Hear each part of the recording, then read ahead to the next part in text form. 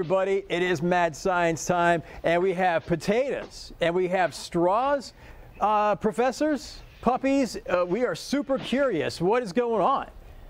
All right. Hey, so glad to be with you today. You know, now that Halloween is over, we decided to get out our Halloween costumes. Yeah. And of course, we are, as we like to say, the dogs of science, right? Yes. Okay, so we've got some really cool stuff for you.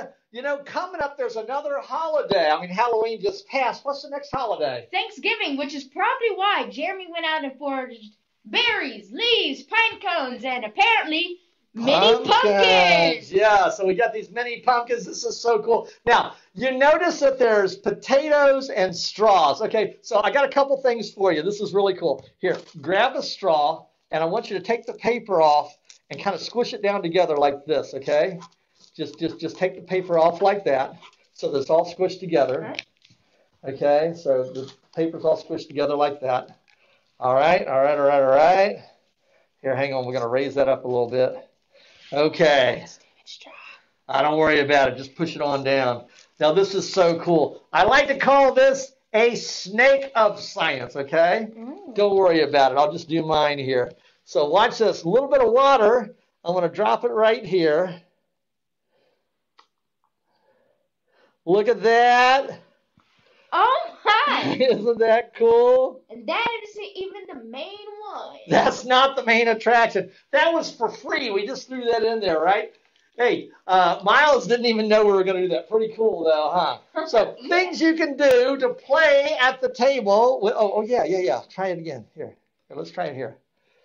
Play at the table, and what's happening is starting to run around like that because as it absorbs the water, it's actually changing the consistency of the way the paper's laying there. So that's what's happening. Now, we'll get rid of that. Now, here's the cool thing. Here, I'll give you the smaller potato. I'll take the big one. Now, here's what we're going to do. We're gonna push the straw into the. How do I do this? Oh, you see, you have to hit the weak spot, and you just. Oh, okay. So what you want to do is push it in. Okay, now here's the thing. Now, if it's not working, because I use the weak spot, and if it's not working, what you want to do is you want to take your thumb, put it on top, and then push it in. And then push it in. And then you can push a straw right into the potato. Now, this is what's happening. As you put your thumb on the top, it compresses the air inside, or it holds the air inside, and as you push it in, it forces it to compress the straw and makes it stronger to go through the potato skin. So the air itself is what made it stronger as it's going in there. Now, we can't do this, but you're going to notice inside here is a piece of potato. And if you want to get really, really fun, then you can go ahead, try it. No? Didn't work for you? Nope.